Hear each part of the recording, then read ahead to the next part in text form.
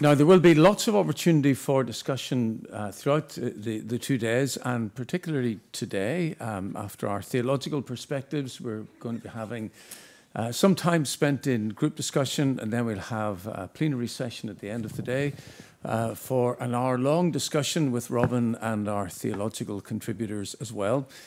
So if you're thinking, I've only got 15 minutes to discuss this topic, no, you haven't. You've got lots of time to discuss it throughout the day.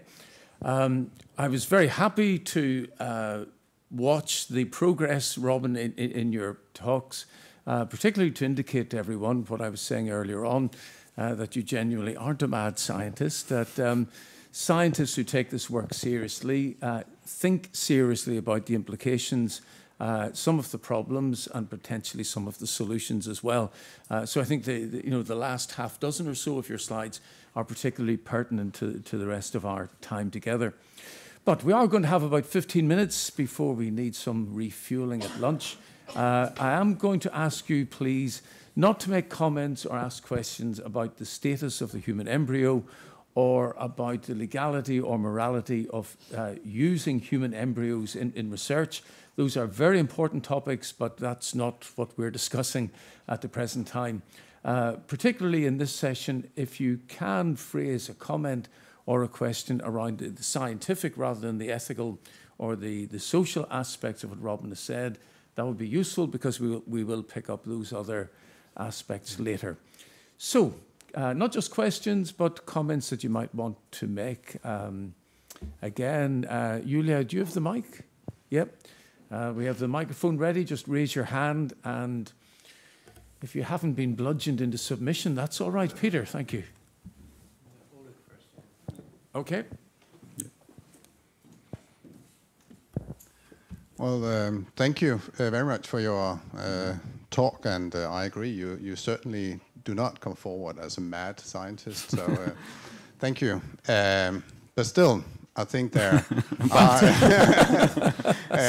slightly mad. I think there probably are some issues here where we disagree. But right now, I'll just refrain myself to a very simple question of clarification. I'm left with the impression, and I'm asking this question as a non-scientist.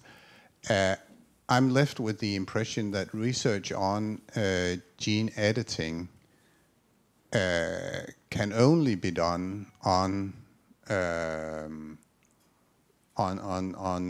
fertilized eggs. So I respect that you want to put a discussion, an ethical discussion for later. That's fine.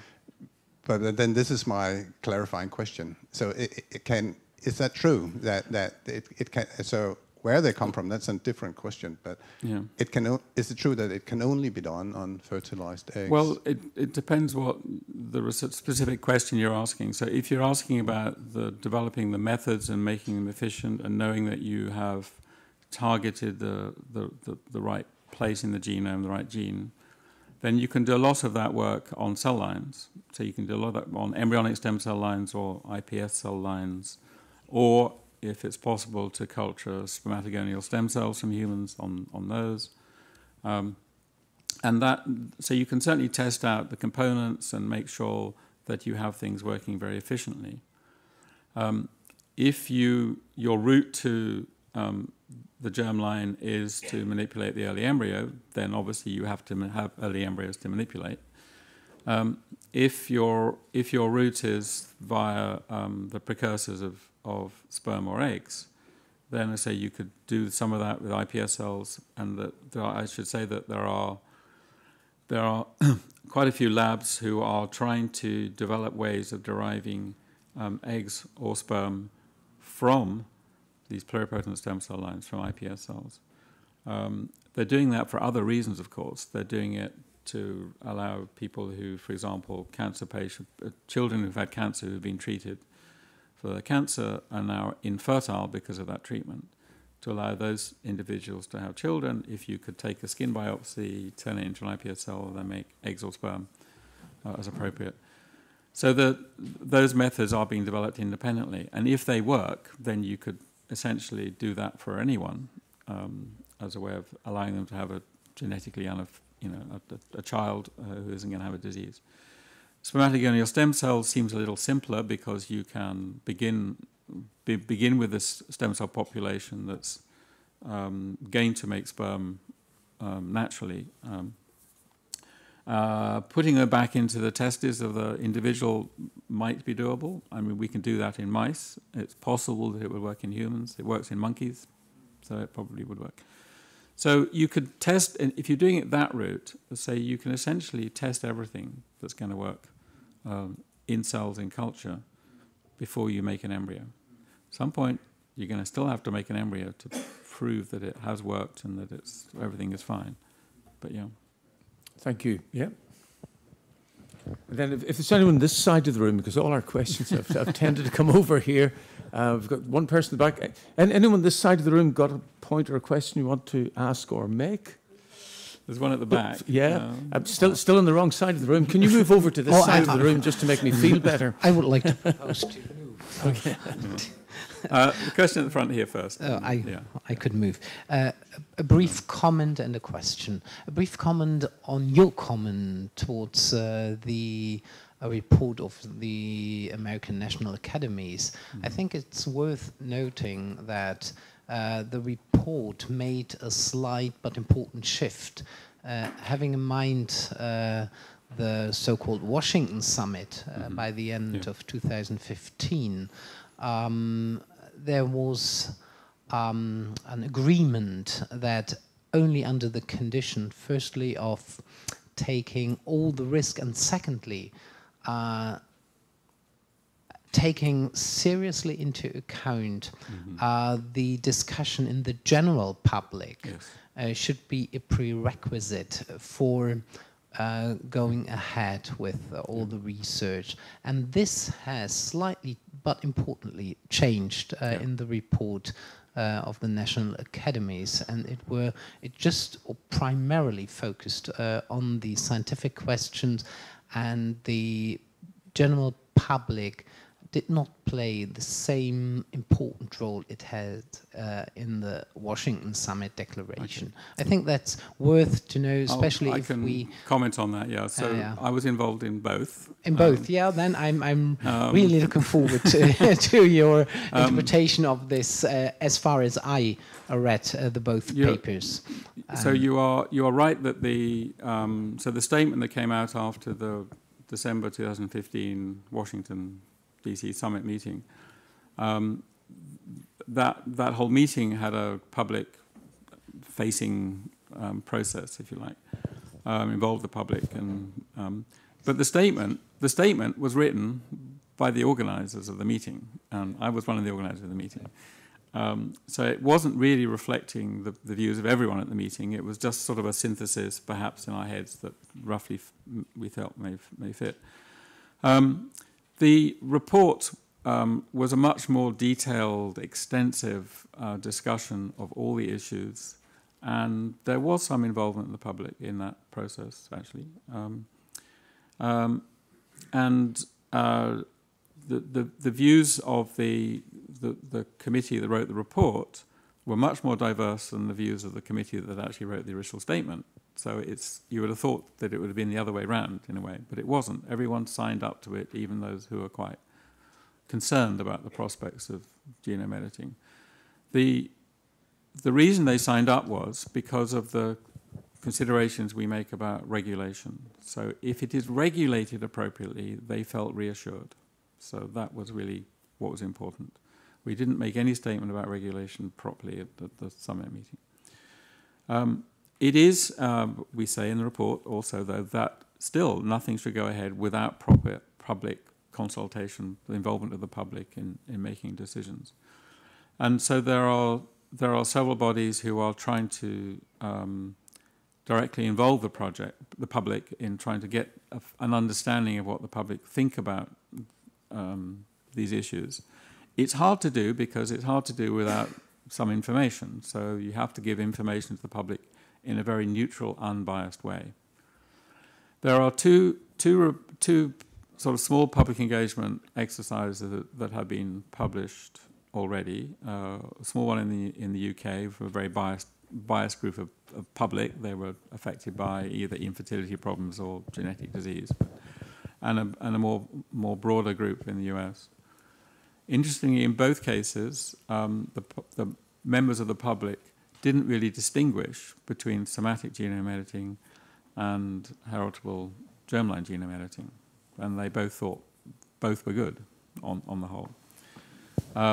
We've just, as part of the Royal Society, we've just done another study, and I can't talk about the results yet because they're not published, but they will be published on the 7th of March.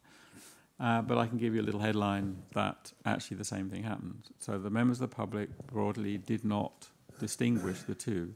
They could see there was value in the heritable genome editing as much as it was in the somatic. And just to clarify, because I need to move on, Peter, if you don't mind, just to clarify, those surveys were UK and USA? This last one, the Royal Society one, was just UK. It was part of a much bigger program looking at genome editing in plants and animals as well, but it was UK-based, and it was a survey and also focus groups where you had you had a group of people who came back on 2 separate occasions with a 2-week gap in between, who were given lots of information in an unbiased way, and came to their own conclusion. We could discuss. I'm sorry. Yeah. I'm going to. You have other questions. I had a question, but just very quickly. I can refrain from it, but just want to give the information that there has been published also a third very big survey in Nature Biotechnology by end of 2017 on the European perspectives, very close to the Eurobarometer. By Gaskell and others. Sure. Yeah. Okay. Thank you very much. And you have helpfully moved to the other side of the room. Thank you very much. Makes us feel so much better up here. I have a very simple question, which is a question of a non-scientific. I tried to follow and concentrate on what you were saying, and if I heard you well, you said that the modification of genes, that the more aged fathers are responsible for this modification. And what about feminine cells? I have not understood if the masculine cells are more important than feminine, because women are older and older to have babies. So when, if you're looking at the types of mutation that occur and that affect children, if it's a small point mutation, so very small changes in the DNA sequence, actually it's the contribution of the father that seems to be the more relevant. So younger fathers maybe on average 40 mutations, older fathers about 80. If you look at the contribution from the mother's side, there are some these point mutations, small mutations, but the bigger problem is, of course, chromosomal abnormalities, things like Down syndrome, Turner syndrome, which increase dramatically as the mother ages, because the eggs are, of course, aging, and you get these chromosomal problems. So that's a different thing, but you do get contributions from both sides of the point mutations, but the man is the offender most often in that case. Thank you. One more question over here. We'll not apportion blame, just responsibility. Maybe that's a thought, isn't it? Yeah. Thank you. I have 3 short questions. The first one is, how much time do you think will pass till we have the first clinical studies on the yes. germline? On the germline. Yes, that's right. And maybe I put the 3 together. Many scientists said that there should be a moratorium for such application. And what do you think about the chances of such a moratorium? And third question, is it so that there are not, or how are the security regulations for this scientific things? Because I've heard that there are not so special regulations, and so anybody can do it, and there is not any real regulation about it. Okay, let me try and do this. Time, it's impossible to guess. It could happen. It could happen next year, but it would have to be in a country that was permissive. People always say China would be the first one. I'm not so sure, because they are pushing the technology very fast. But they don't have laws governing things. They don't have laws governing lots of aspects of medical treatment, for example.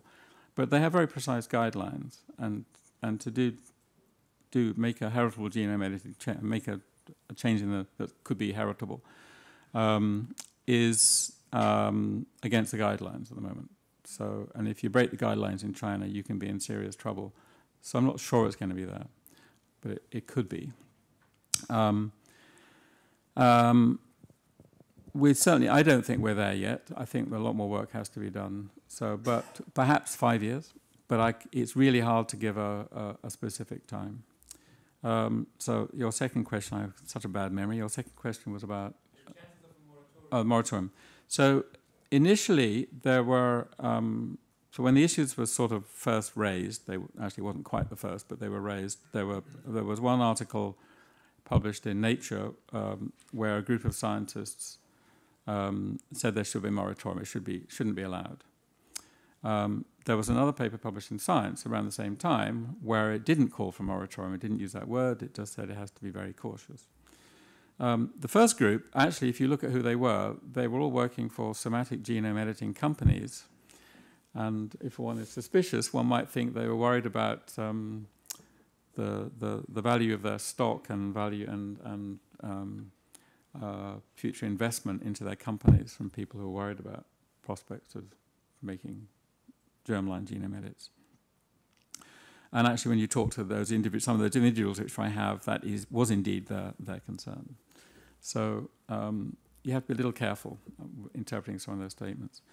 As we've gone on, and we talked a little bit about the difference between the statement put out at the end of 2015 after the summit meeting and the report published a year ago. There have subsequently been other statements put out by various organizations, for example, the European Society of Human Reproduction and Embryology, together the European Society of Human Genetics. And they are not calling for moratorium. They are much more, again, permissive. So most scientists, I think, now are feeling that, well, this is going to happen. If it's going to happen, then it should be regulated properly and done properly. And so that's why they've been cautious. And third question. Security. We had a meeting in Hanover in October, I think it was, which was specifically addressing questions of security around genome editing. That wasn't just human, but that was plant and animal and everything.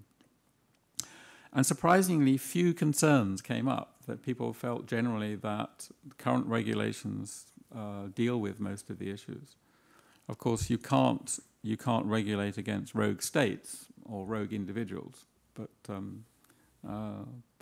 you know, it was felt that there was no huge leap in terms of the problems that genome editing causes compared with more conventional methods. So you can do nasty things with viruses. So why worry about genome editing? See what I mean? So. Okay, thank you very much. That's the end of our morning sessions. Thank you, Robin. Thank you, everyone, for contributing. Thank you for bending your own grey matter to follow all of the tricky bits and pieces there as well. Lots more discussion to come. We're back at 3 o'clock with our theological perspectives, then group discussion, and then a plenary discussion where we can try to bring all of this together. So again, please, one more time, show your appreciation. Thank you. Thank you very much.